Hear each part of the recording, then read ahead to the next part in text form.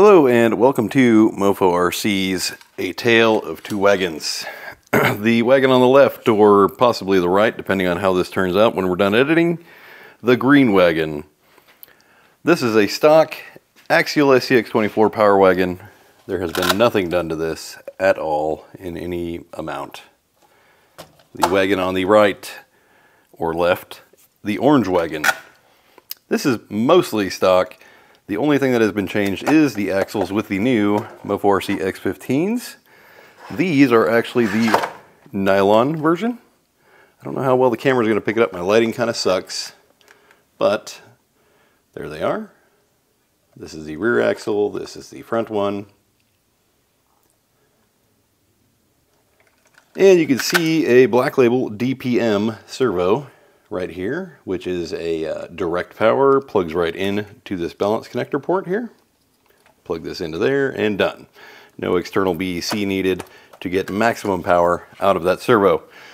So what we're doing today, we're just going to talk a little bit about the new axles, what's changed from version 1 to version 2, and then we're going to do a little comparison side by side with the green one with the stock axles and the orange one with the X15s. You can see the 15mm width difference right off the bat. Hopefully you can see that on camera. Let's see if we can zoom in a little here. Let's see here.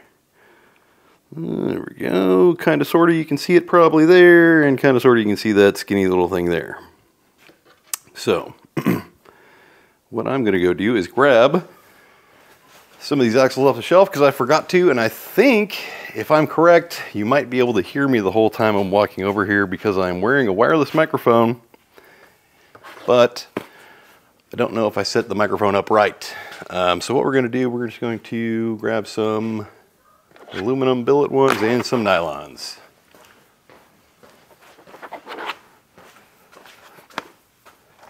This is also the first video I've ever done testing out mixing clips together. So if this is completely garbage and terrible, we will work on that. Okay, so we'll just grab the rear axle out of each of these. Here is the aluminum billet version here. Aluminum billet version axle here. You can see the built-in link riser on there. Drop out of the front to change out the gears and everything. And here's the nylon one. These are molded nylon. So they're nice, smooth, slippery plastic. Here's what your front axle would look like. This is the nylon one. This does come with aluminum steering links already. And both sets will also come with the aluminum steering servo mount. And this does pretty much everything that a BSME, the best servo mount ever from Mofo RC, would do. And just bolts right on top to these two holes here. Here's the aluminum one with aluminum links. You can see some of the steering angle in there. So a few changes we're just going to talk about. Try to make this a pretty quick video. As you can probably tell, the aluminum ones do not have the tiger stripes anymore down the sides here. That was like a first run only version 1. Maybe we'll do another version later with the tiger stripes, I don't know. But they no longer have those. One other thing that has changed, that popular demand I suppose you call it, is we got rid of the, what are they called, the little steering bushings that go inside here that fall out and you lose. So now these are actually a, what the heck is that thing called? A shoulder screw. These are now shoulder screws with no little bushings to fall out or lose. These are shoulder screws in here as well. Both of them have shoulder screws. One other notable change, you'll see the hardware pack is only that big. Before, we had to send out a whole bag of link balls that were 1.6mm, and you were required to change out all your link balls and shock balls when installing these to a larger diameter, which deemed to be not necessary, so we went to just 1.4 to make things a whole lot easier for everybody. Let's see, what else? Also, One kind of big change that hopefully you guys like, I like the idea of it, some may not. These currently have, the previous version came with a standard pitch gear in it. Just a brass gear, it wasn't anything special.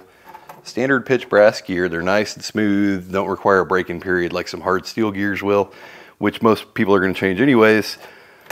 So what we decided to do inside here now is a 50% underdrive gear, both in the front and the rear axle. And what's that's going to do? Mostly, if you have a rig that's lacking power, this is going to give you a lot more torque and a better low speed resolution. However, the real reason we did this is for tunability, because we know most people are going to change the gears out anyways. So we throw in the 50% reduction gear in here. And later on in the video, you will see what the difference is when you can basically just change out this front one to a stock gear that you already have, hopefully, probably laying around somewhere. You probably already have a stock gear laying around somewhere in an axle. All you have to do is pull the two gears out while you're disassembling these and greasing them up. Put the stock gears in the front one, and then you have a 50% underdrive to the rear, which gives you an even tighter circle. And we will show that a little bit later on in the video. Hopefully you guys like that idea. I don't know. If not, I'm sorry. And there's not much I can do about it now. So, hopefully you like that idea. I don't think anything else has really changed. We also do include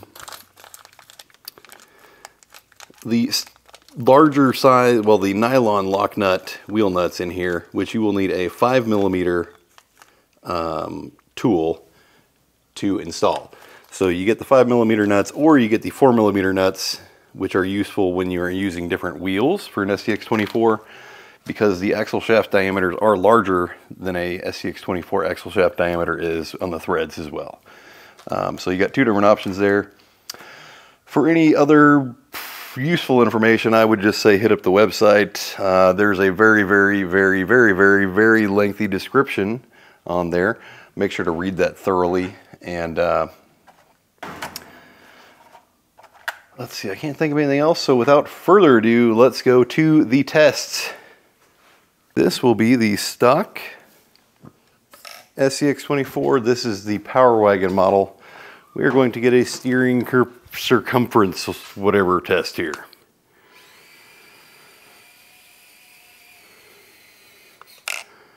That is from straight to straight.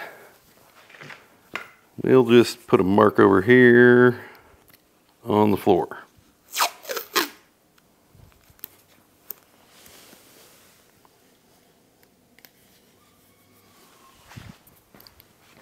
Okay, next up is the X15 axles in a stock Power Wagon other than X15 axles, and this is the DPM servo.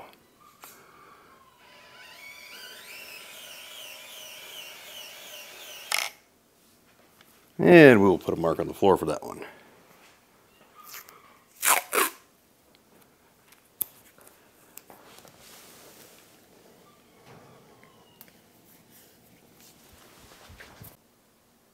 Okay, and now this is where they both ended up. The Gladiator over here on the left is just where they started at. That is sitting at the starting line. The orange one here is with the X15 axles. The green one is all stock in that direction. Now we will try one more test with this.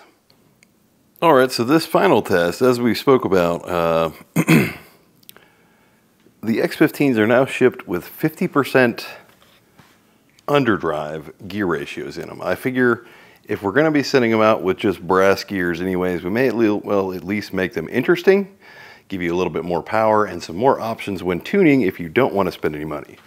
So 50% underdrive front and rear in both axles, and what we went ahead and did now is I just swapped out the front gears in this one to a set of stock front gears out of a stock axle. Let's see if we can pick up even more steering just by doing that.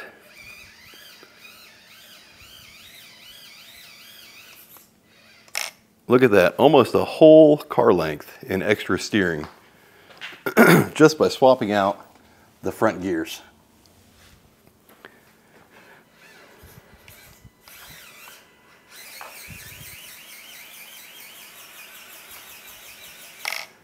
Now, the really interesting thing would be if this was the 4-wheel steer rig. This, however, is a long wheelbase, same as the Gladiator rig. So if this was in like a Deadbolt or a C10, you know, the steering is going to be even greater on the range here. But we're talking, I'm not going to give it an exact number. It's at least, gosh, at least 50. Maybe more than that. And this is the Black Label DPM servo in this one, which is direct power. You can see I've got it plugged into the balance port right here.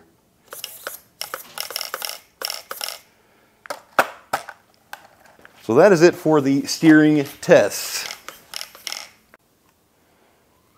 If you're wondering what that looks like, that would be the approximation of what that steering circle would look like right there from start to finish. Now, I don't know exactly if this would be considered an actual measurement or not, but let's just see what the distance is from where the front wheel would have started to where it would have ended. So we were looking at about,